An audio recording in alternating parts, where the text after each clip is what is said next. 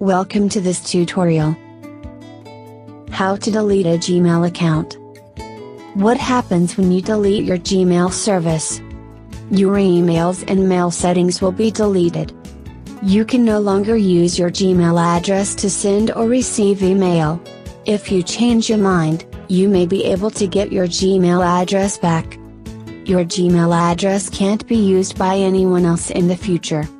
Delete Gmail. If you use Gmail through your work, school, or other group, contact your administrator. Before deleting your Gmail service, download your data.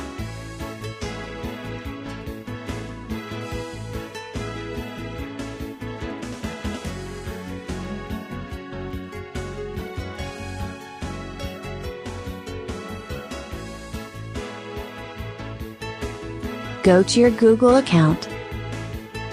On the left navigation panel, click Data and Personalization.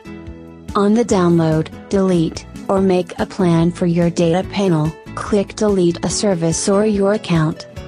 On the Delete a Google service panel, click Delete a service. You might need to sign in. Next to Gmail, select Delete. Follow the steps to complete it. Thank you for watching this video. Subscribe to us.